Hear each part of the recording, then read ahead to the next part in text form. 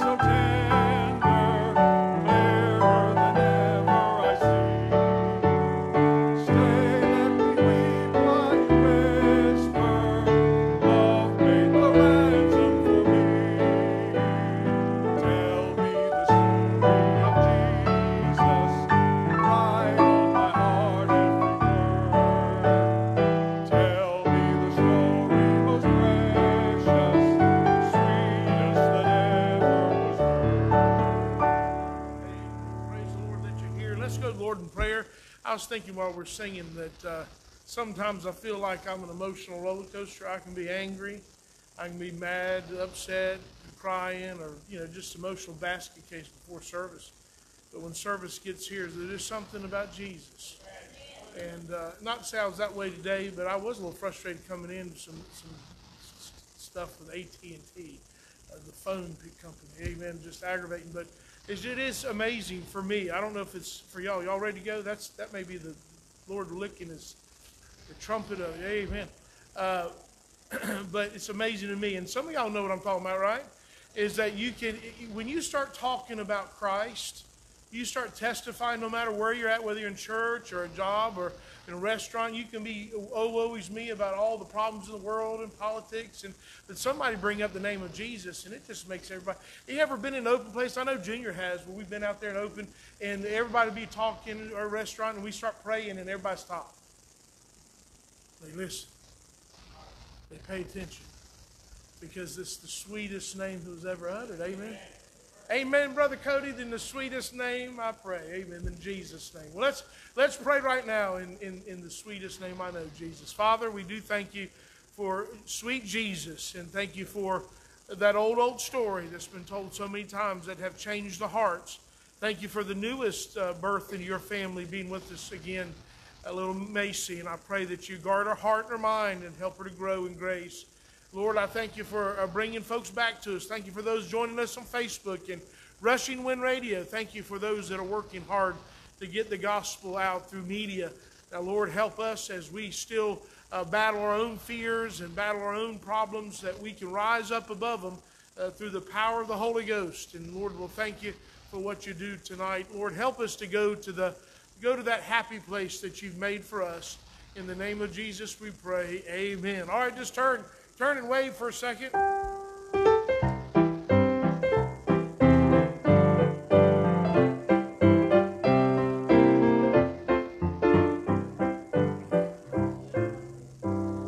All right, today I got in the mail, or yesterday I got in the mail a new track that we just have probably 30 or 40 of them, but they're out there in the foyer.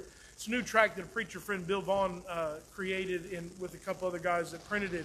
And it says, good advice for living in the Corona-19 world. And when you open it up, it says some good advice living in the world. And it says, stay in your home except to leave and pick up, all the social distancing and all that kind of wash your hands. Then number 4, it says this, spend less time watching the bad news and more time reading the good news. Amen. Number 5, settle your concerns about the grave. If you get Corona-19 by getting on your knees in prayer and giving your heart to Jesus, then you will be at peace no matter what happens to the rest of your life. Number 6, it says study the scriptures on the next page and get some help in these days of uncertainty. And it gives us Isaiah 55:6-7. Seek the Lord while he may be found, call ye upon while he is near. Let the wicked forsake his way, and the unrighteous man his thoughts. Let him return unto the Lord, and he will have mercy upon him, and to our God, for he will abundantly pardon. Psalms 15, verse 15 says, and call upon me in the day of trouble, and I will deliver thee, and thou shalt glorify me. Revelation 3:19-21, as many as I love, I rebuke and chasten. Be zealous, therefore, and repent. Behold, I stand at the door and knock. If any man hear my voice and open the door, I will come in to him, and he will sup with me, and he with me. To him that overcometh, I will grant to sit with me in my throne, even as also I overcome. I am set down with my Father in his throne. Romans 10:9-10. That if thou shalt confess with thy mouth the Lord Jesus, and shalt believe in thine heart that God hath raised him from the dead, thou shalt be saved. For with the heart man believeth unto righteousness, and with the mouth confession is made unto salvation. Acts 2:21. And it shall come to pass that whosoever shall call upon the name of the Lord shall be saved. Isaiah 41:10. Fear thou not, for I am with thee. Be not dismayed, for I am thy God. I will strengthen thee. I will help thee. Yea, I will uphold thee with the right hand of my righteousness. Boy. And on the back it has, hey, if you need Jesus Christ, to pray and ask him to be your Savior. So there's about 30 or 40 maybe in the foyer. There's also just maybe 4 or 5 of a different Corona track that you can hand out. Brother Vaughn said that when they got these back, that everybody he's handed them to them received them. And so this is going to be a good opportunity to get people to thinking. We can utilize the virus on the fears, as the media and politics has done it. But the reality is that we don't know if the media tells you the truth all the time, right? But we know God's word tells us the truth, and he says, be not afraid, and if you're afraid, you're afraid. And you need to know why not to be afraid. So that's for you, and if we need more, we can get them for free. He said he will provide for those. So that is a blessing. Everybody's listening. Bill Vaughn, there in Aberdeen, you can, what's that other little town he's in? I can't think of it. Southern Pine, Carthage, North Carolina. So we do have some prayer requests, but I want to do some praises. First, we have some praises tonight. And if you made the request earlier before pre-service prayer at 6:30, we won't revisit those during this time. But I want to visit some praises. I'm happy. I know there's one, but there's one over here. Miss, yes, go ahead, Candy. Tennille, their daughter got through a catheterization, and do pray for her. She's got a vein that collapsed or something, or they don't know what's wrong with it. They're going to have to do some vascular surgery in her arm. So.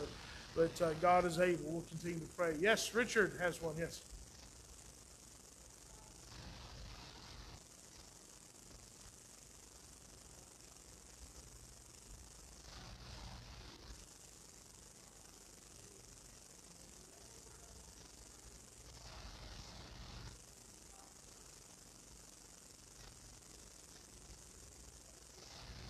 Yeah, hey, right.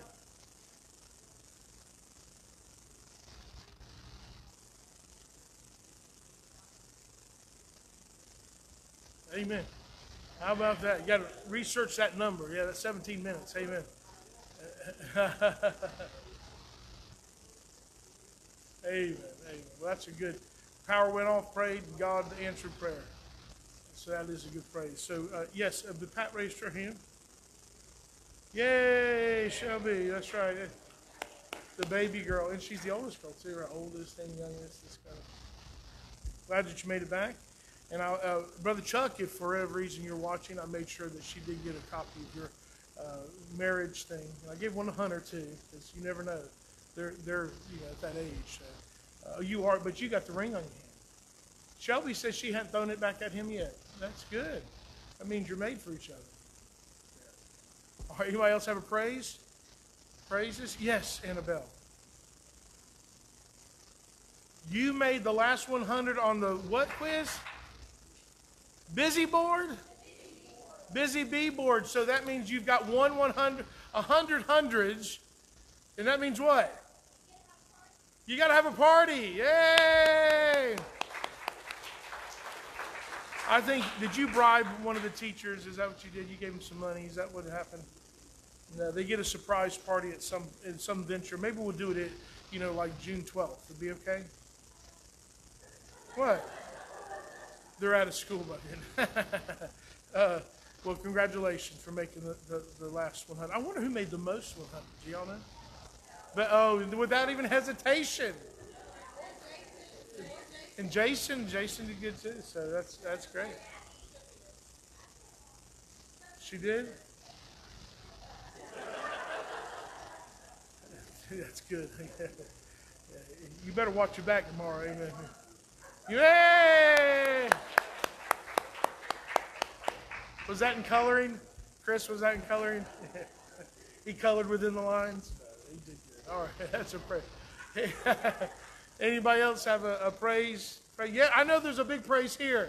So you need a microphone? No, go ahead.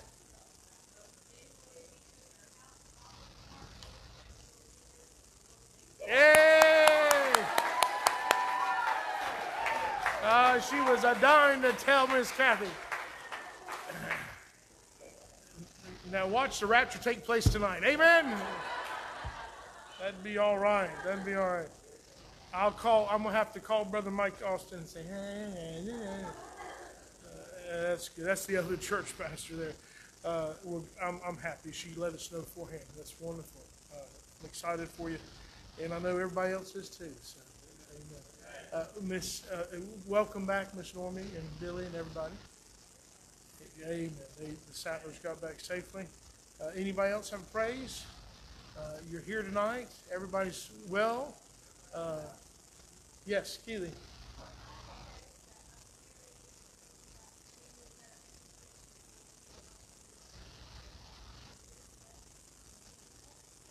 Amen. Amen. We're going to have 300 next year. I'm just kidding. I'll be praying for your new pastor. Amen. So that's good. Yeah, there are people inquiring, and I think they know why. I got to thinking about public schools. They did go to doing online stuff, I believe. But and I got to thinking they graduate a lot of the 2020 graduates, they graduated, but they had to probably graduate them doing less work they would have done if they were present, that kind of stuff. So, but I don't know. I think about my high school education. My high school prepared me for college to make me realize I didn't get prepared in high school. Does that make sense? So my high school education was to prepare you so when you get to college, you realize in college that you weren't prepared. Yeah. And you said, dear Jesus, I have to pass this. Anybody else have a praise? How many of y'all you dread learning anything? Don't say it, don't quit because that's the truth. There's, we as we get older, we resist learning. Anybody else praise? Prayer requests now? Got some prayer requests? I do want to thank the Lord for always providing through these times of uncertainties, not only for health for folks, because we've had people sick with different things, not the virus, but also for financial, for sanity. Sometimes I still have my moments of lack of sanity. Amen. And some of y'all know, some of your schedules hadn't changed, and I understand that and so you're not going to sense it. But when things change, and I've said this before, but when you're limited at preparing, planning, because that's what, when you're at any job, you work, in your mind, you're thinking about your day and what you're going to do and how you're going to do it. And then when that's all kind of thrown down on the ground, you're just like, okay, I don't need to do that. It'll wait. I don't need to do that. It'll wait. There's no sense of urgency. But because the sense of urgency, at least for a pastor, is you want to help people spiritually. And you want to be a friend to them and kind and things. And you only talk to so much to people before they start screening your calls. There's people that screen my text. That's terrible, isn't it? Yeah. I know when they read them, they have Apple phones. Say amen. And they say, I didn't get them. They're like, well, somebody, your dog pushed the button. Amen, something. And that Paul works on the, anyway. Anybody else have a prayer request or yes, Miss Nancy. Diana's sister-in-law having surgery. Let's pray for safety for her recovery. Anybody else? Mom's having shoulder surgery in June. And they said she has to quarantine herself for 2 weeks, which is,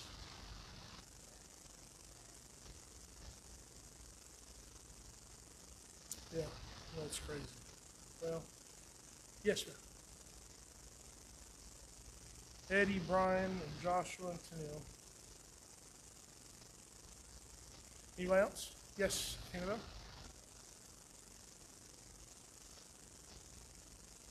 Pray for Miss Jennifer's car. And then I saw him over here. Kitty?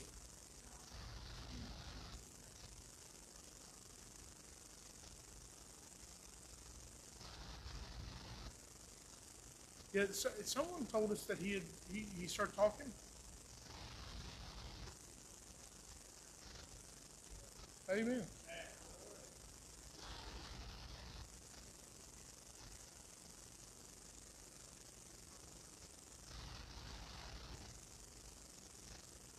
Yeah, she'll be separated from.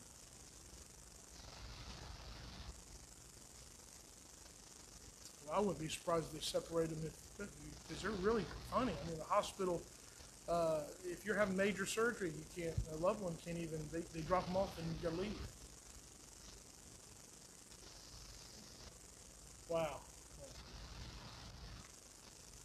That's crazy. Yeah.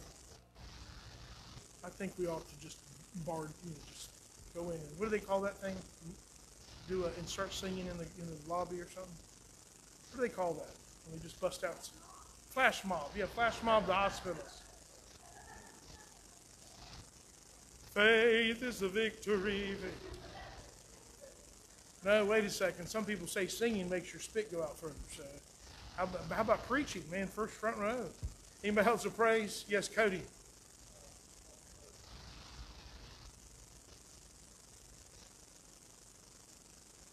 Yes, we pray for him too. Frank is back.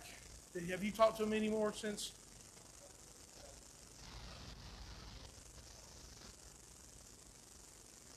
Yeah, probably maybe a muscle. Hopefully, it's not a herniated disc. Anybody else? Yes, Miss Janet.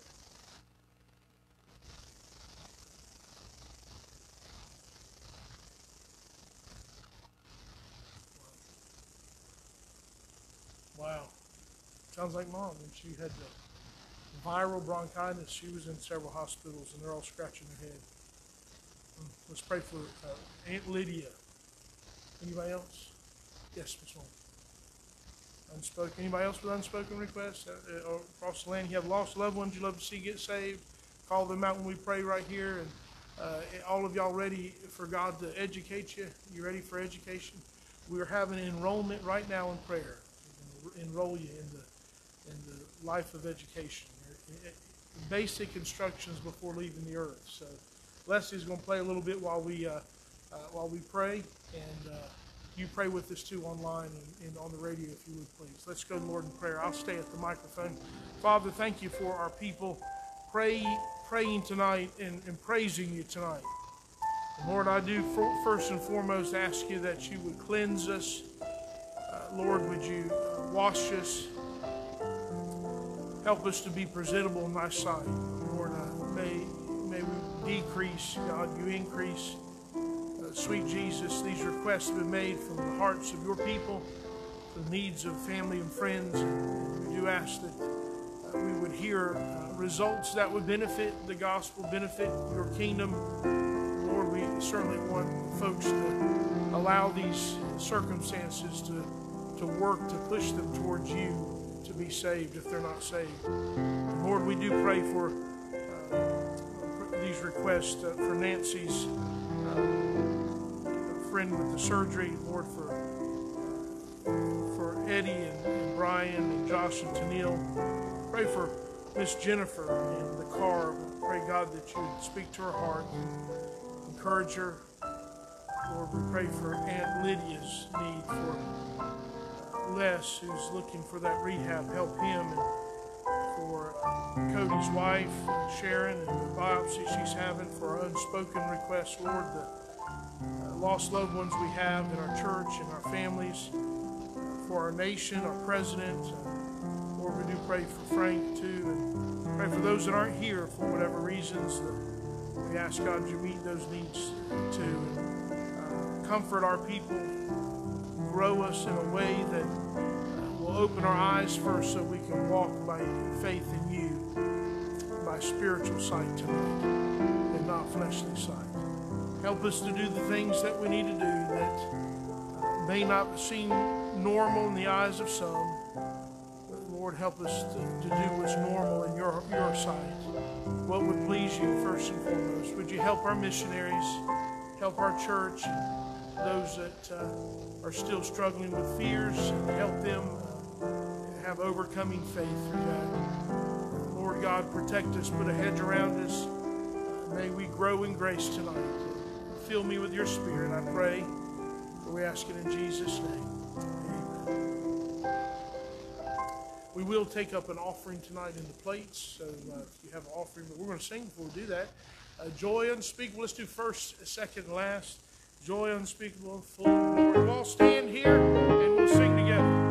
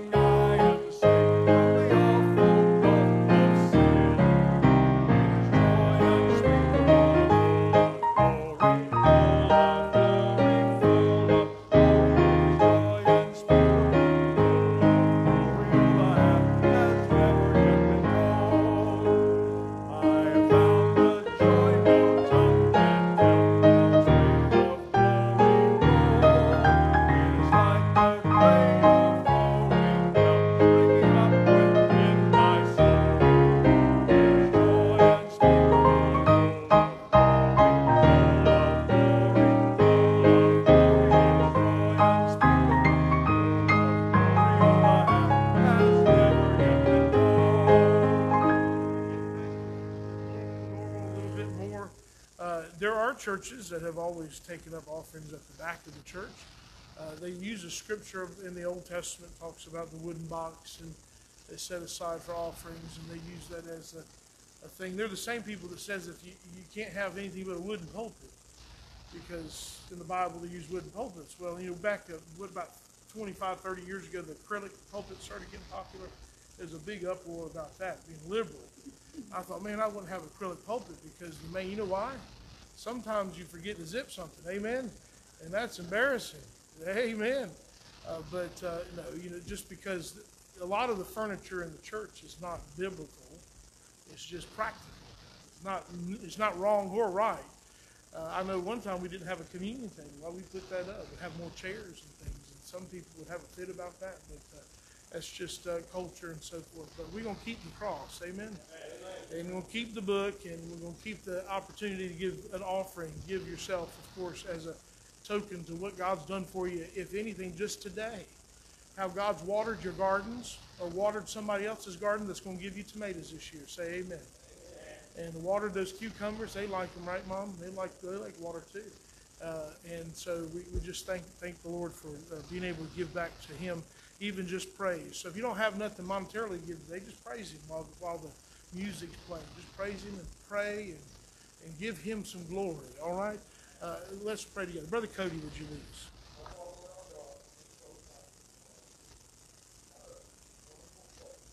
Yes, Lord.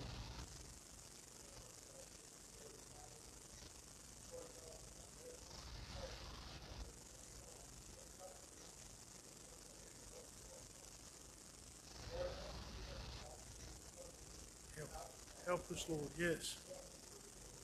Yes, Lord.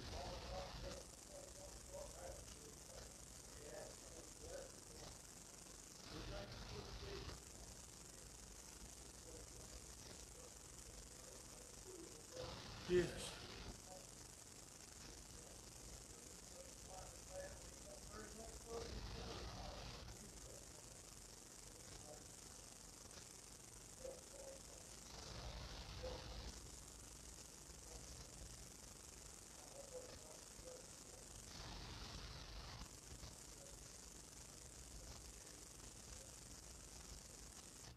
Hey, you may be seated.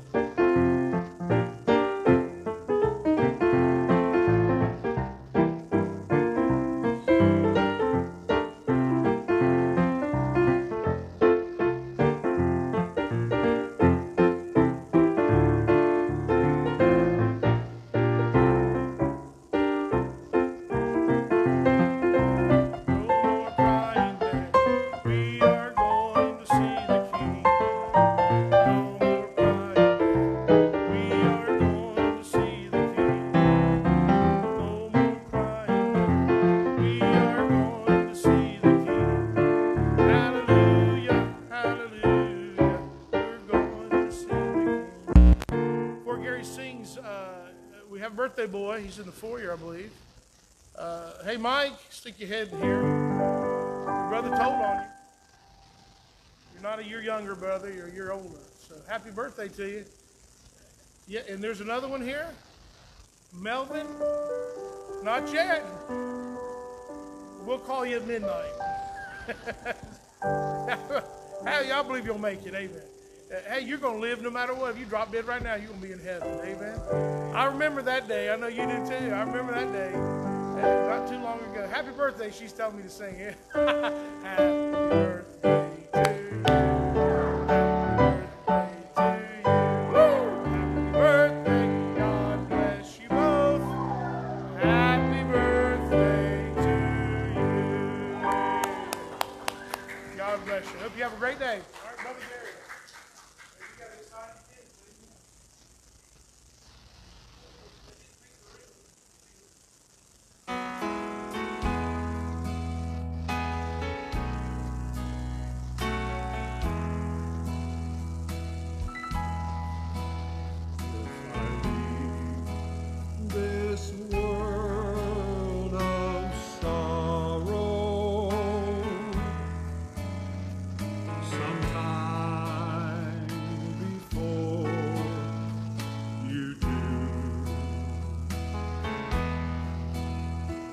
Just look for me in heaven,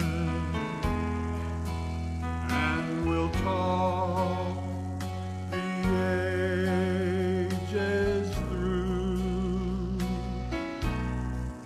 But if at first you fail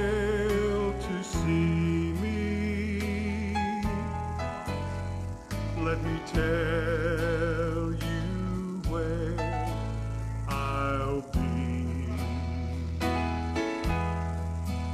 I'll be thanking Christ, my Savior, for saving a wretch like me.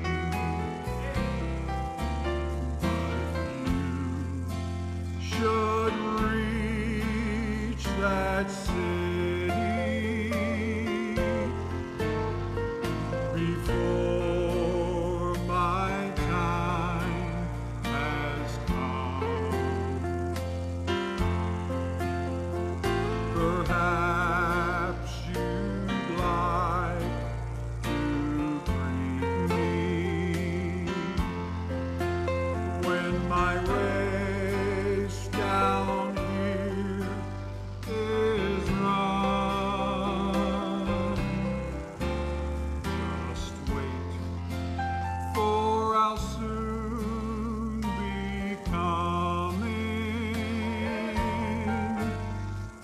across life's ebbing sea. And I'll tell you now, dear loved one, just where to wait for me. Don't look 'neath the gates of pearl. Don't look on that street of gold. Don't look by the walls of jasper, nor among the many sights untold. For I've been longing and I've been waiting for the precious Holy One to see.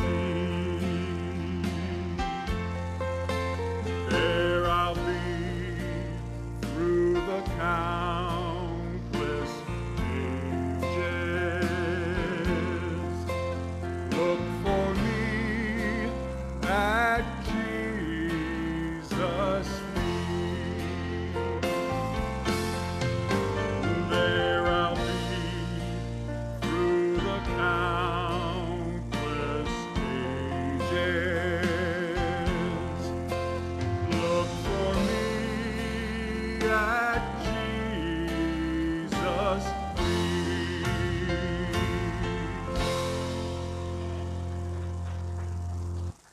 Thank you, Brother Gary. I think we had a little delayed clap there. That's good.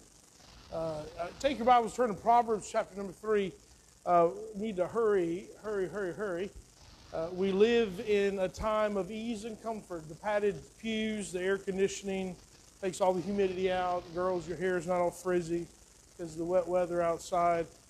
Think about it, the poorest person that you know really isn't poor. They have all their needs met and an iPhone, typically. They complain because they don't have all their wants. They want to live like very wealthy people, but they don't want to do the work. Our ancestors, I believe we can say this honestly, our ancestors were such a godly group of people that their walk with the Lord instilled in our country and in the country's philosophy, within our culture, an attitude of making sure that people's needs were met. Does that make sense? Our forefathers lived such a godly life that they took biblical principles that were supposed to help the poor, give the poor and things, and they instilled that in our country. Although those needs were supposed to be sanctioned through the local church, it was supposed to happen. Welfare mentality was never supposed to be a government's job. It was supposed to be the church's job. medical assistance in any way, food, shelter, clothing was something that the church would do. You know why that's such an important thing is because when you come to the church, we give you a hand up, not just a hand out. We just don't cut you a check. We talk to you about what can change your life and make your ends meet, where you can walk in the desert and find water running out of rock and find a bird flying at your feet and Krispy Kreme dropping from the skies. I mean, I'm telling you, God knows how to take care of those that know how to do what God wants them to do. Our government has taken over the majority of benevolence in our country, and it's just the fact of life. The government's helped us birth our youngins. We haven't had much money through the years or health insurance and things, so I'm not knocking that. I'm just saying the mentality today is that we are at ease and we're comfortable. We think we got to get more comfortable. And it really proved, and I'm not fussing. It's just, I'm explaining the obvious. When we're in the cars, we can't hear because of the engine. It's hot. You got to turn the engine on. Or can't see. When we're outside, the bugs are terrible. It's hot. It's sunny. I'm sweating. It's just we're comfortable, and that's just life, right? Again, I'm not trying to pick on any particular person because I'm the one that said all that. Amen. Amen. There are many reasons why it's happened, and not as many people today. One of the reasons is not as many people today love God. Not as many people attend church. Remember, years ago, there used to be blue laws, even in our lifetime, where everything was shut down on Sundays, even gas stations. But you think about the years before, we can only watch programs that reenact that, where on Sunday, you were a heathen if you weren't at church. The crops could wait. Even, God gave you a little pass if the ox fell in the ditch, but I believe back then, just say, let them sit there and be all right until after church. Again, less people today love God, less people attend church. There's less giving and there's less compassion, so there's less ability for the local church to help people. It's hard to give people, it's hard to be Bank of America to everybody with their hands out, which silver and gold have I none, but such as I have I give unto thee, is what they told the lame man at the temple gate. And since Jesus established the world, He is wanting to guide us. He is wanting to correct us. And He is wanting to reward us. Isn't that an awesome thing? So our Christian life isn't always about just do it my way and I'm going to beat your tail if you don't. But it's this. It says, please follow me. I'm the way, the truth, the life. No man can come to the Father but by me. Follow my ways. If you get off course, I will direct you. I will correct you. And guess what? In very short manner, you're going to be rewarded. Sometimes those rewards are on this side of eternity, and sometimes they're on the other side. The only issue is because of this mentality of being at ease and comfort, most just want the reward without correction or guidance. Think about the kids. Clean up your room. And they go throw 2 or 3 things in the closet under the bed. They come downstairs, I want my ice cream or pizza, or I want my game or something. You go upstairs, look in the room. What'd you clean up? Well, I put that piece of clothing in there, I put that in, and then you had to step over all the clothes to get up to it. They want the reward. They don't want to get the tail tore up. Of course, you say that in some churches. Our church is used, so most of y'all folks, you know what tail tearing up, getting a whipping, right? Get switched, right? We understand that, agree with it, say hallelujah, wish I did it more, wish I just did it for fun. Yeah. But most don't want to be corrected. They don't want any guidance. It used to be when kids got to be teenagers that you had to deal with the know-it-all. But now when they're 8, 9 years old, they know it all. And they know how to use your phone better than you do. They can lock you out. Amen? Again, the government has taken the place of the local church and leadership. Few can discern the presence of the Holy Ghost. Few can discern the presence of the Holy Ghost. Only if there's an up-tempo song, some will say, the Holy Ghost is in here. Because yeah, that's good. I like it. Oh, woo, woo. And that's typically not the Holy Ghost. That's your flesh. Fleshly emotion has replaced spirit-filled conviction. And this is an important part of the message. Listen, boys and girls, everybody look up here. Spirit-filled conviction and contrition. Contrition. I know it's a big word, but it means remorse. It means repentance. Now, this all has a theme. We're going to get to our happy place. I'm preaching on a happy place. Why is it that we can't get to that happy place? Well, we've got to be put there by God. It's a happy place that only God can reward us with. It's only a place that God can take us to. Now, God's happy place isn't like our fleshly happy place. Our fleshly happy place is this, and we all have those. It's shopping, hunting, doing your recreation, eating that big bowl of ice cream, sleeping, whatever you like to do to get away. Calgon, take me away. We can get to our happy place, and a lot of times that's what we're doing now. We're not seeking after God's happy place because there's a process in order to get there. We go ahead and make our own. We invent our own that has flesh involved. And so then we inadvertently tell our kids, and we're telling our country, we're telling our churches that you just need to be happy. And people say, when am I happiest? When I'm doing something of the flesh. There's not many people that are happy in church anymore. Especially this last couple services, I preach in such a way, and I watch people, and so you might want to get you a pocket mirror and look at your face, because sometimes I think some of y'all are chewing on some persimmons, man. I'm telling you, you can kill me with your eyes or your lack of connection. I can understand teenagers that they have their cell phone in front of them and you let them and they're playing Warcraft or something, and they could care less in the world because we're not making a mind and so forth. They're playing with kids in the pew, but we as believers ought to be aware of that. Hey, the preacher's trying to help us, trying to get us to that happy place. And someone saying, as long as you get me home, I'll get to the happy place. It's called Jack Daniels. It's called the pill bottle. It's called the television. It's called pepperoni pizza. Popcorn, right, Keely? Keely's. She has an addiction. She's going to confess that later. And I'm the dealer. I started making homemade popcorn. Some of you people don't even know how to do that. I thought you just take it out of the bag, put it in the microwave. 2 minutes, and it's. Have you noticed those bags got real small over the years? This little side, and you just pop them things be like that big. You go, and you can eat. Now they're like, in 3 or 4 handfuls is gone. But I started making homemade popcorn. Get a big pot of oil and whole butter, real butter, salt, and you. And I'm talking about in 45 seconds. And then this is how you do it to make it good. A little side note for everybody. Then you put garlic powder and Parmesan cheese. So Keely's addicted.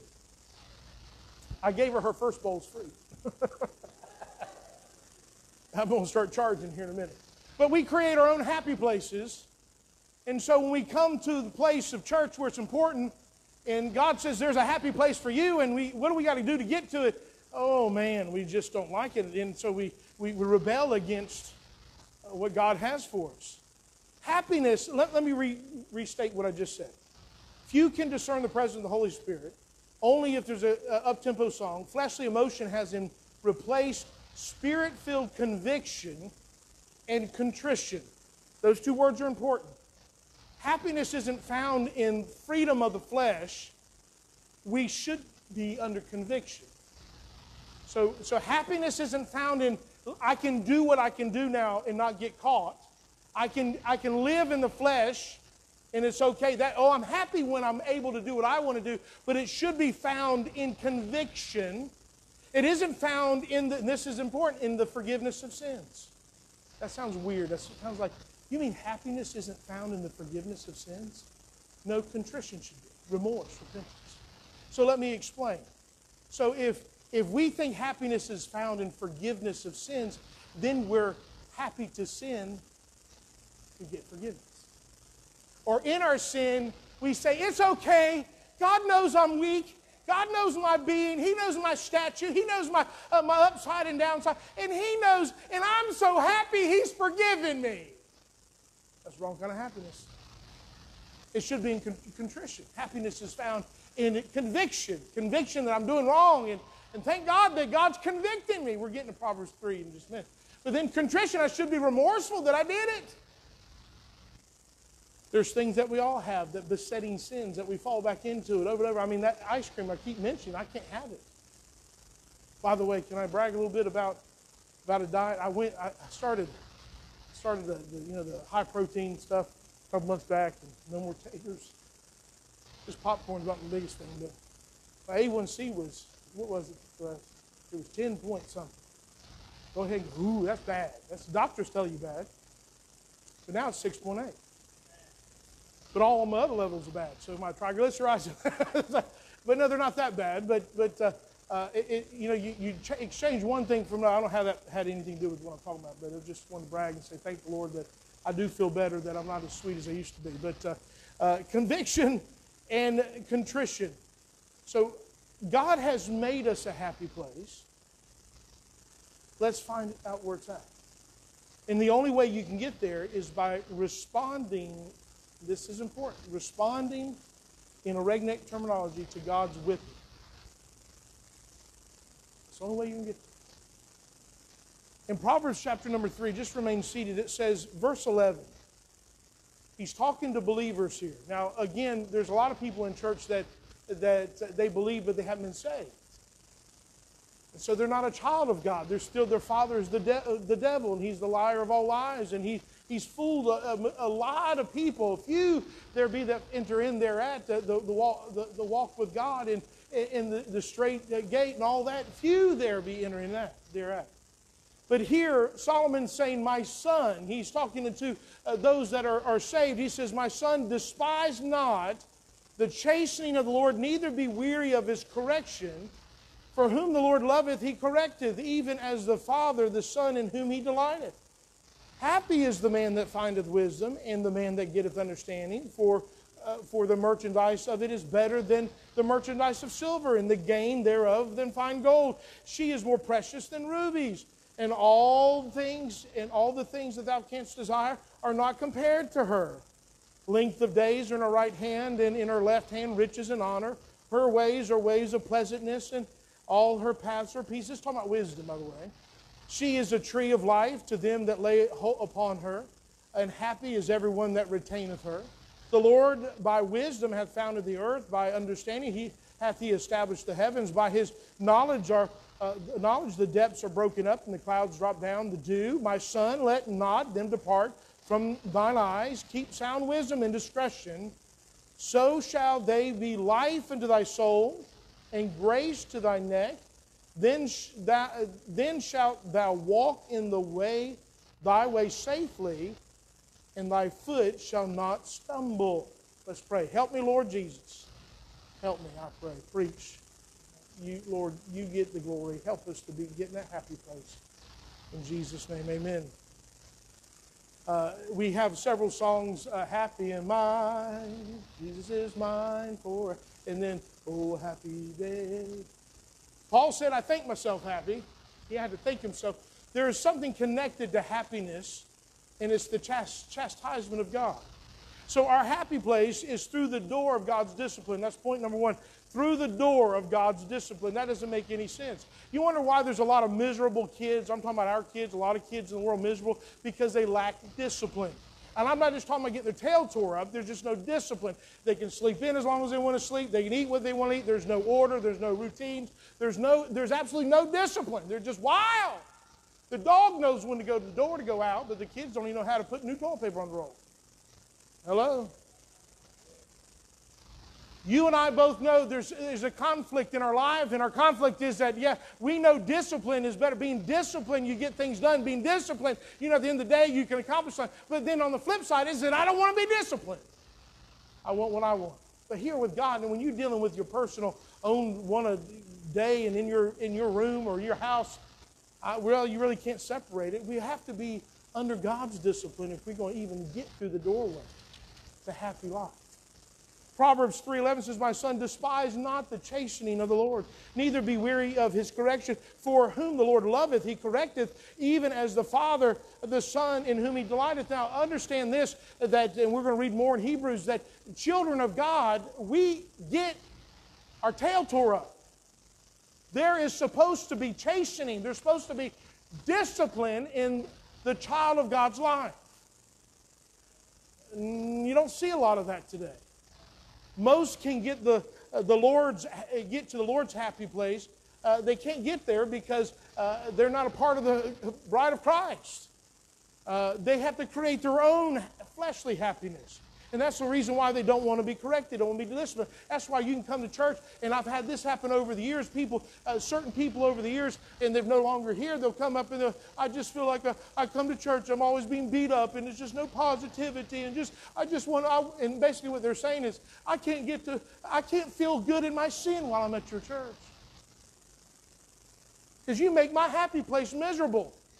You tell me my happy place is the wrong thing. And God says, well, I've got a happy place for you. But you think because it's all what you're doing is temporal and it's really instantaneous. So you think about most stuff that makes us happy is under 5 minutes. Unless you're a slow eater. How many of y'all get that piece of pie and you're like, man, this is yeah. And then before you know it, 4 or 5 minutes up is gone. Think of this, God's discipline.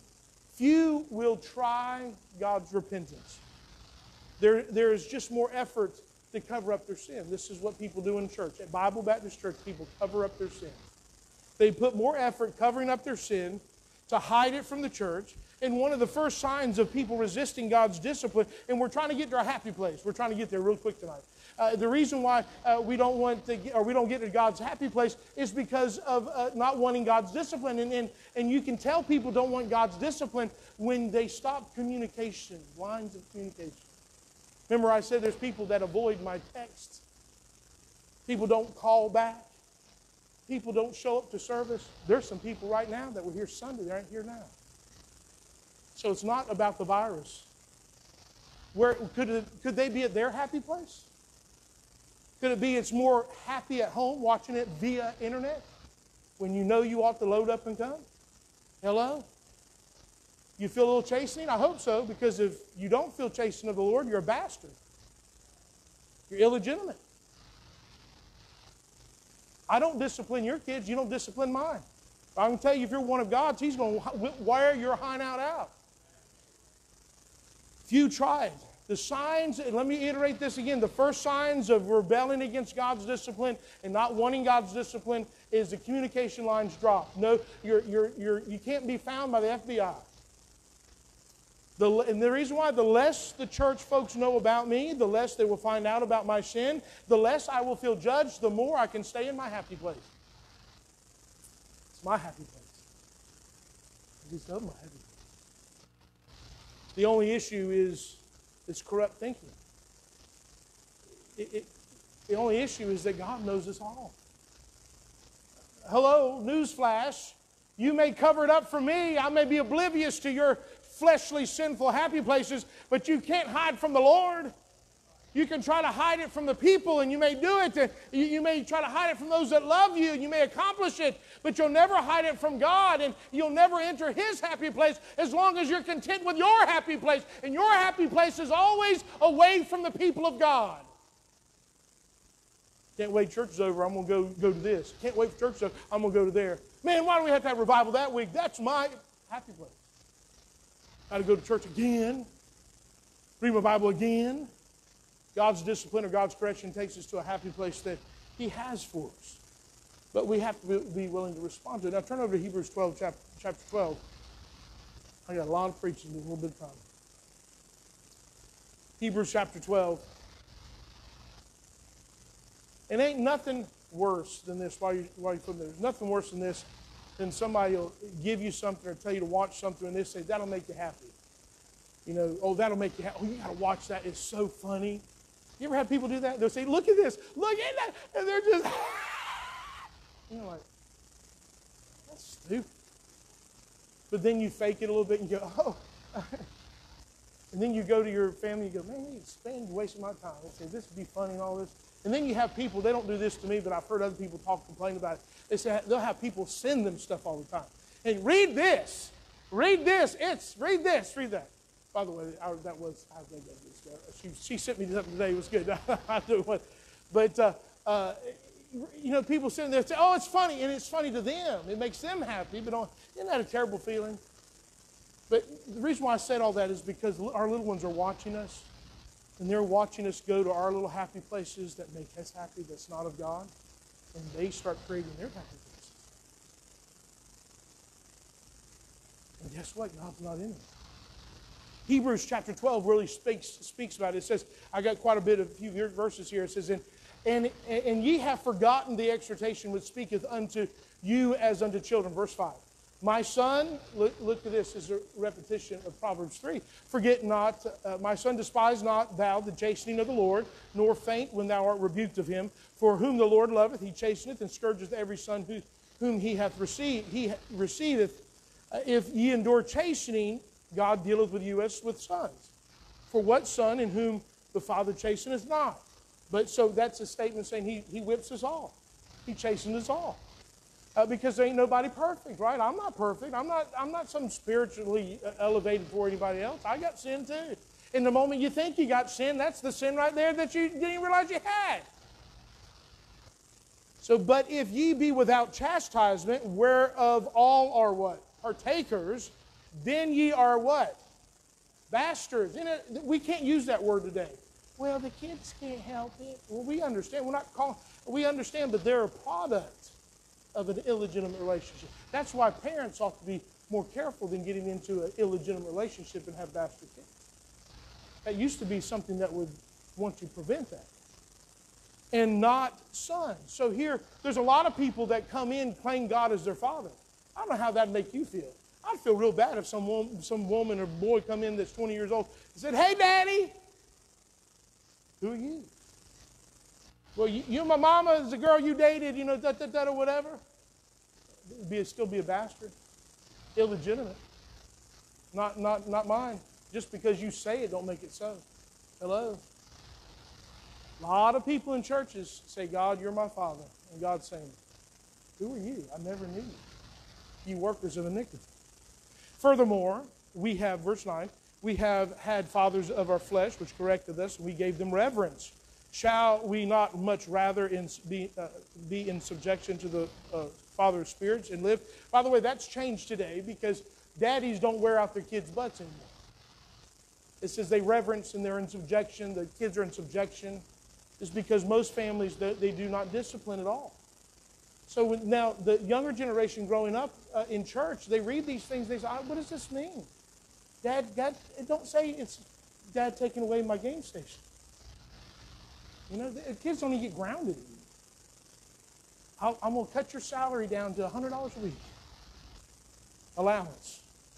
My kids' allowance is you get to eat and sleep. Say amen. They get a lot of that. Amen. Verse 10, for they verily for a few days chasten us after their own pleasure, but he for our own profit, that we might be partakers of his holiness. So God's getting us to a place of holiness, which is, by the way, in the same place of happiness. Now, no chastening for the present seemeth to be joyous, but grievous. Nevertheless, afterward it yieldeth peaceable fruit of righteousness unto them which are exercised thereby. Wherefore, lift up the hands which hang down and the feeble knees. And he's talking about praising the Lord and getting on your knees and pray, right? And make straight paths for your feet, lest that which is lame be turned out of the way. But let it rather be healed. Follow peace with all men in holiness. Without no man shall see the Lord, looking diligently, lest any man fail of the grace of God, lest any root of bitterness springing up trouble you, and thereby many be defiled. Lest there be fornicators or profane persons, or as Esau, who for one morsel of meat sold his birthright. For you know how that afterward, when he would have inherited the blessing, he was rejected. For he found no place of repentance. There you go, repentance. Though he sought it carefully with tears. So we have this issue, why can't we get to the happy place? Because we got to submit to God's discipline, God's chastening, God's whipping more. And it may be, when does God whip you? It may be during preaching. You may be sitting there going, how does he know? I don't have to know. I don't have to know anything about you if I just preach what God tells me to preach. It may be square right up on your hind end, and God's saying, I love you. That's why I'm wearing your tail out, because I want to correct you. I want to try to guide you. I want you to be convicted, and I want you to have contrition so you can get to the happy place. Don't you want to go to the happy place? Some of y'all go, please, please. These verses detail the Lord's desires for us to reach that happy place. Let me just give them to you in a bullet list. This is some of the things you got to do as far as discipline. It says, don't despise it. Don't faint from it. You need to endure it, for we are His sons. Because, we endure it. Afterwards, He says it yields the peaceful fruit of righteousness. He tells us that to lift your hands up, to bow your knees, make straight the paths for your feet. Follow, you know what that kind of alludes to in my mind? It means that you get the obstacles out of your life, because that's what everybody says. Well, I would come back, but I would go to that Bible study, but I've created obstacles in my way from my happy place. And then when you're not in God's happy place, you got to find happy somewhere. Follow peace with all men and holiness, looking diligently for God's grace. Watch for the root of bitterness that may spring up. Do not be a fornicator. That's sexual activity. Listen up, every boys, girls, man and woman. Or profane person, hanging around people, bunch of wicked, ungodly people on television. You're not supposed to do those things. You want to go to the happy place. Or are you satisfied with your happy place? Your happy place costs you far more than you want to pay. Keeps you longer than you want to stay. Right? And takes you further than you want to go. Then he says, don't be like a profane person like Esau. You know what Esau did? In order to get his happy place, he sold his birthright. He was hungry. I'm hungry. Oh, who cares about birthright? Here, you can have it. Remember, there are always two choices when responding to God's discipline. There's none of us likes God's discipline. If you like it, then you're weird. But we don't need to respond by rebelling against it. Often I've noticed, and even within myself, if I'm not careful, we'll resist God's discipline. And when we resist it, this is a byproduct of resisting, is bitterness. And then, notice in the order of this verse, there's bitterness. You see the bitterness? And then it says, do not be a fornicator or profane. So when you're bitter, you want something to pleasure your body. Hello? Some of y'all go, I don't know what that is. Well, because you're too old, I guess. I don't know. But, it may be food, but it's sexuality. That's why kids run to it. Young people run to it. It's everywhere. Profane is that you'd rather have food, you'd rather have fleshly desire than the position that God's placed you in. And I tell you, we resist God's discipline. God's trying to train us. God's trying to get us to our happy place. We become a very hard and bitter person. Let me give you some Bible for that. If you don't agree with me, it's Proverbs 21:9. It says, he that being often reproved hardeneth his neck shall suddenly be destroyed, and that without remedy. In Jeremiah 17:23, it explains it perfectly. But they obeyed not, neither inclined to the ear, but made their neck stiff, that they might not hear nor receive instruction. But the happy place is available for all those that respond correctly to God's discipline. God's not trying to draw blood. He's trying to apply the blood. Though God's discipline, His correction, reproving, and conviction, and contrition we should have, isn't always fun to be participants of. We come to that happy place. We come to that doorway when we receive God's discipline. And the only 2 points tonight is that what else guarantees the happy place? You have to accept God's discipline, and then you've got to want to be wise. Remember I said earlier, how many of y'all like to learn new things? I didn't want you to raise your hand. Because you're in trouble. If you've already settled that you know it all, that you know all you want to know, then you're not going to get to the happy place that God has for you. Because in Proverbs, as well as other places, when you find that he talks about disciplining, he follows it immediately with wisdom. He follows it here with wisdom. You would think that we all would want to be wiser, right? We do only if it goes our ways, if it can make us more money, or if it creates more comfort, become wiser. But see, there is a price becoming wiser for the Lord. That's why few really desire it. If there were many that desired it, we would have more people here for Sunday school than we do church. If many desired it, we would have to build a new building for FBI. If we want to be wiser when it comes to the things of God, then the house of God would be filled. But most people will spend their years being wise or going to secular colleges, sending our Christian kids to secular schools, and they get wise, but they get wise of the flesh.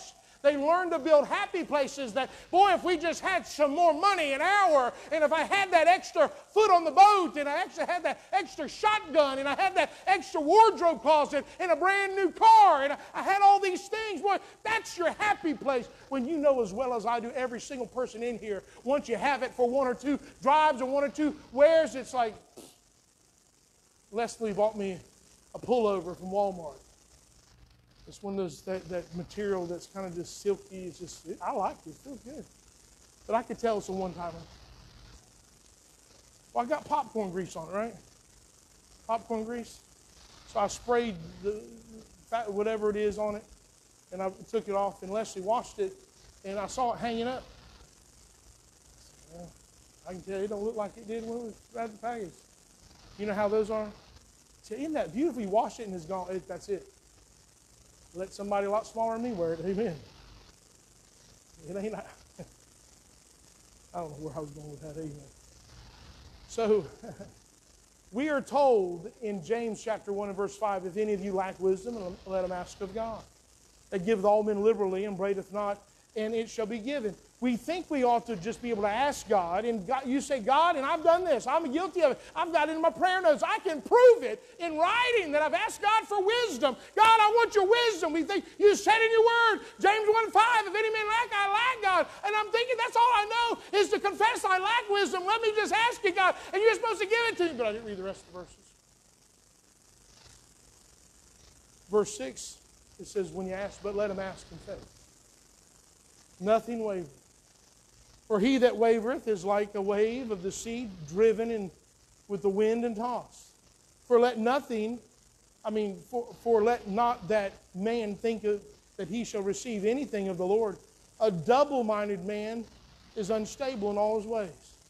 You know how I can sum that up? If you lack wisdom, you can ask God, but you better make sure you don't have sin in your life, because the double-minded man is you think you're standing on Jesus and you'll stand in your sin and God's going to make you wise in your sin. Double-minded man is unstable in all his ways. Got one foot in church, one foot out. Got one church on your career, another on God's call. And you think God's going to make you wise in that? Make you smart? Wisdom comes with being adjusted to God's ways, to God's truth, His discipline. I remember when I got saved. Y'all remember too? When you got saved, you started going to church. You started reading your Bible. Hopefully you start dressing better. You start giving a little more. You start witnessing. You adjust to God's ways. You don't all of a sudden just say, well, Lord, I've got this little space for you. I want to shove what I can in this space, and if that's all you get. Because I still have my career. We are to ask by faith. We're supposed to humbly ask by faith. With singleness of mind, meaning that I just want wisdom to honor you, Lord. I want wisdom because I know if I respond correctly to your chastening, to your discipline, if I respond to it, and I want to be wise in the things that you offer, I've arrived at my happiness. How many places could you go and you only had 2 turns? That's it. It's 2. God, I want to respond. I'm going to turn from my ways to your ways. And then my happy place, then there's just one more. It's just a step through. I want wisdom so I can be wise in the Lord. Not so I can make money to take me out of church. Hello? You watch me, my kids, I've had the privilege, I should say, and I said thank you to church for that. Privilege to let Keely come and work, and Abby will do some work here. And hopefully Shepherd, if he don't do nothing in school, he can mow the grass. Amen. Have to teach them that, right? We'll get all the teenagers out there. They'll say, what's that thing? Is that what Dad rides? Oh, yeah. To get this way, dealing with wisdom, and to get in the happy place, we must have the correcting hand of God in our life. We must have the hand of God in our life. Listen to me. I'm trying to wrap up here. We must have that in our life. Back to Proverbs chapter 3 and verse 13. Look what it says. Happy is the man that findeth what? Wisdom. And the man that getteth understanding. So here's the important word in that. It's not wisdom. It says happy. It's not happy, but it's findeth. So that in the English, it kind of alludes that there's effort that has to be on our part. It's not just laying back in our recliner lazy boy and say, God, I lack wisdom, give it to me. Thank you, Jesus. Hallelujah, God. I'm wiser than everybody. No. You know where you find it? Through the chasing hand of God. You remember, and you might be teaching your kids now, and the kids go, you ask them to do something, and they're like, what in the world are they doing? And you think in your mind they're idiots. Then you think, well, I used to do that too. So they're not so bad. But you see people do stuff, and they just don't know. And then you have to, what? Correct them. You have to tell them, no, you don't do it. No, do it like this. Do it like this. And then guess what? They become what? Wise. And you know what happens, and I've seen this in Shepherd, when finally he knows that he's pleased me,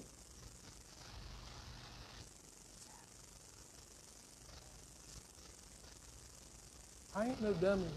This is true. This is the Word of God. Look what it says.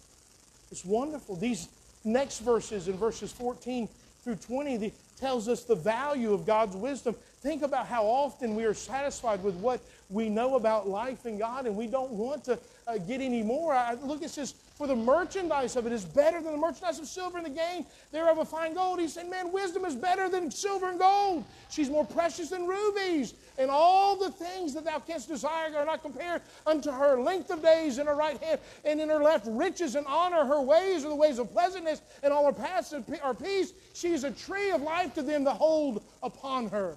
A tree of life. Does that indicate youthfulness? Would y'all agree with that? She's a tree of life to those who lay on. Some people can be old as Methuselah and still be youthful in their life. It says, the Lord by wisdom hath founded the earth. By understanding he hath established the heavens. By his knowledge the depths are broken up and the clouds drop down the dew. Let me read you a few more verses. We're done. Matthew 5:6 says, blessed are they which do hunger and thirst after righteousness, for they shall be filled. That's happy. A happy place. You ever been to counseling? They tell you to do things, and you don't do them, and you're not happy, are you?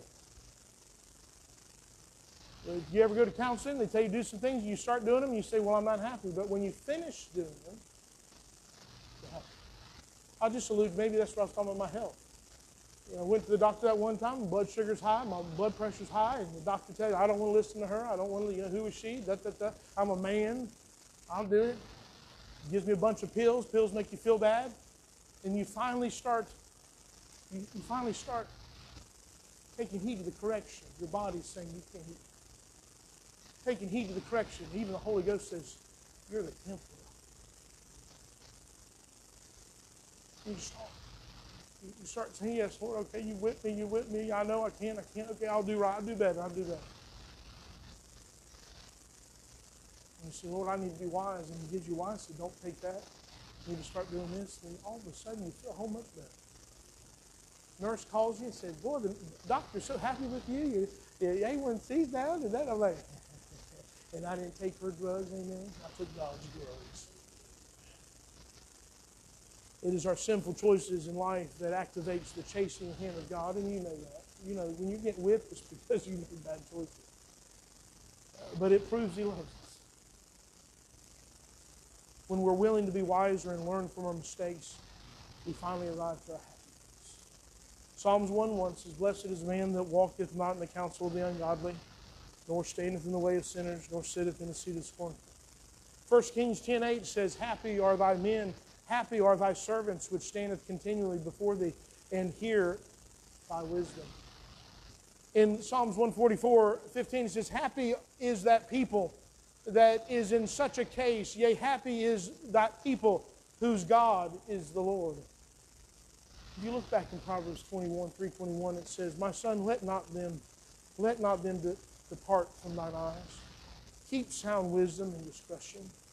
So shall they be life unto thy soul and grace to thy neck.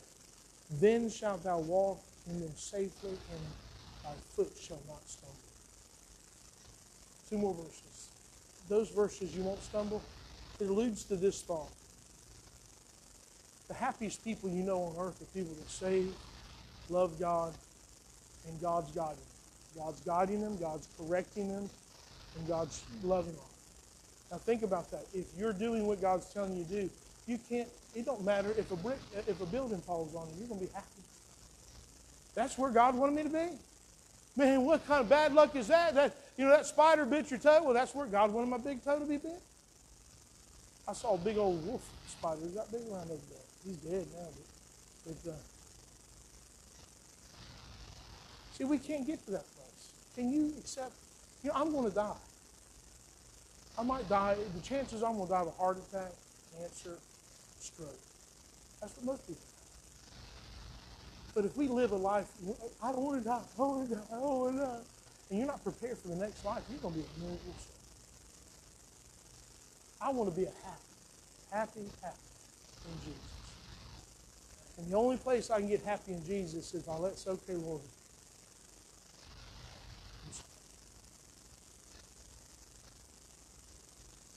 sometimes as parents we make the mistake of disciplining our children and never telling them what they really do wrong.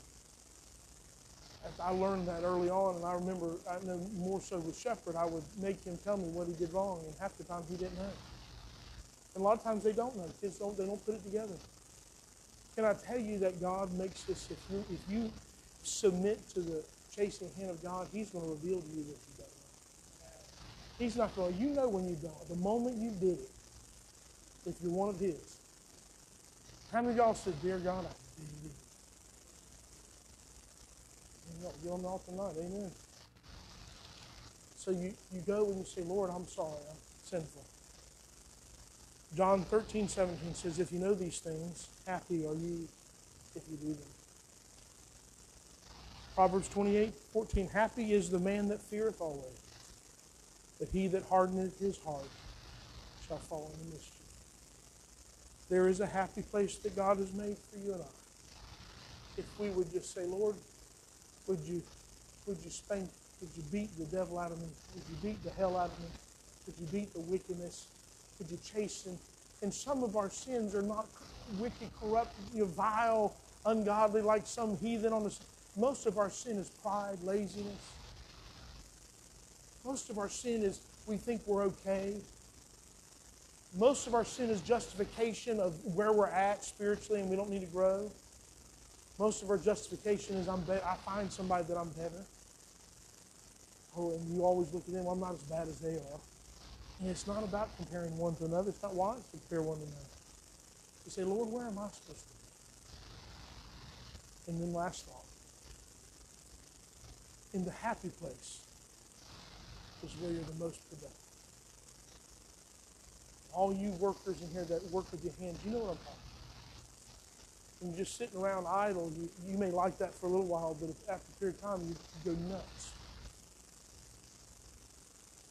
When you get to that place when you're laboring for the Lord, it's a happy service. You get up in the morning, you can see what God, new mercy, you see possibility because I've responded to the correction. Lord, I ain't going to go there anymore. And Lord, I'm tired of being stupid. Hello? I'm tired of being dumber than a brick. I'm tired of fulfilling the thought that I'm a Pollock. Amen? I'm tired of it. I want a little wisdom. But I know wisdom there's a price. Lord, I pray you help me. Help me get to that door.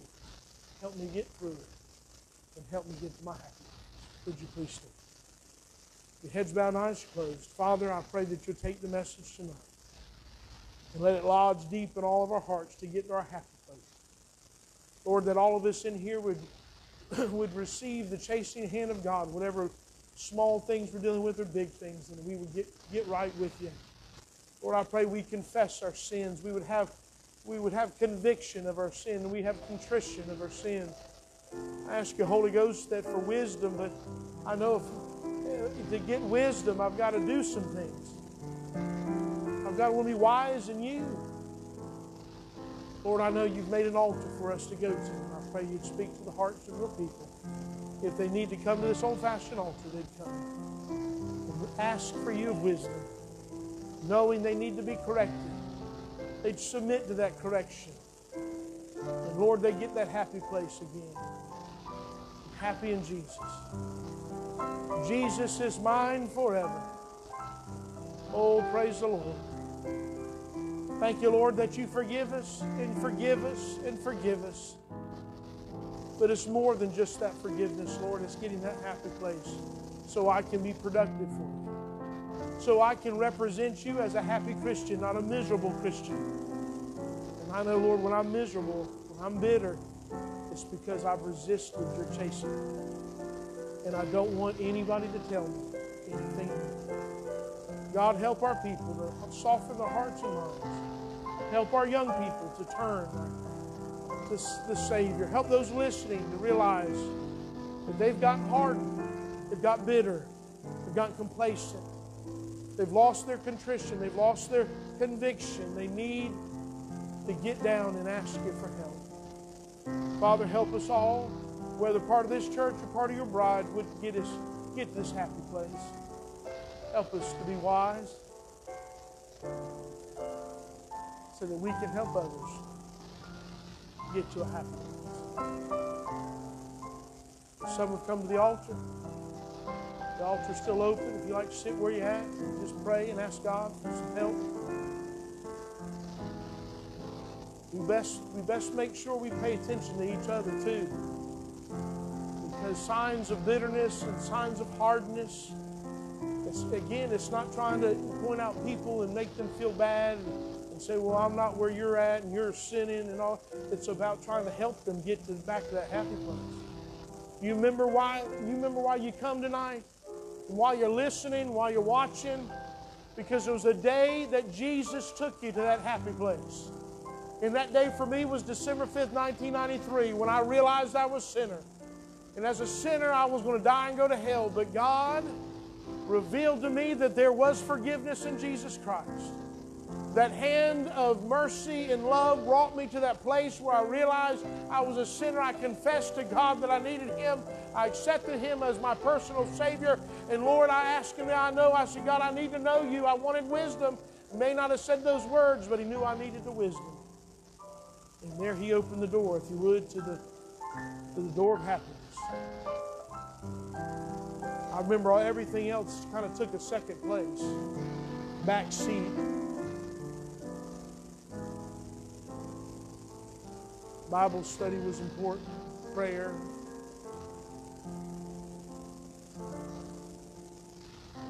God just wants us to be happy in Jesus.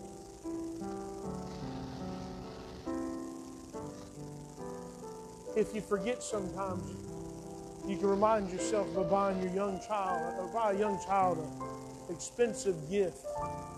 Just go do it randomly.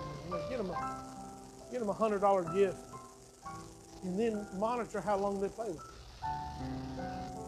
it. You see, fleshly things, they're happy for just a little while. And us as adults, we don't buy $100 gifts, we buy $100,000 gifts, $50,000 gifts, $20,000, $10,000, or $500,000. We spend more money. And boy, we love those things. We look at them and rub them right. Boy, I love that. I love that. I'm not talking about things you need. I'm talking about things you just want, you waste, and the things that rob your time. And then after a day or two, a week or two, they're in the closet. And then people that like to pick houses, those American pickers, they like people like that. Because in 30 years, they come through and they say, man, it's been sitting there for 30 years. I've watched some of these car shows where they see antique cars, 14,000 miles on a car they bought brand new, they stuck in the garage. They thought that would make them happy. That little trinket. But the only thing that's going to make us happy is being closer to Christ. The Father's arms reached out to us. The embrace of the Lord Jesus. Hallelujah. Well, God bless you. I know I went to 8:30. I can't help it. Go home and get some popcorn. Right, Keely? That'd be good. Well, I think it's important that Dallas prays, because Dallas is they reestablished that they're going to stay. Amen. Amen. So, Brother Dallas, would you dismiss us?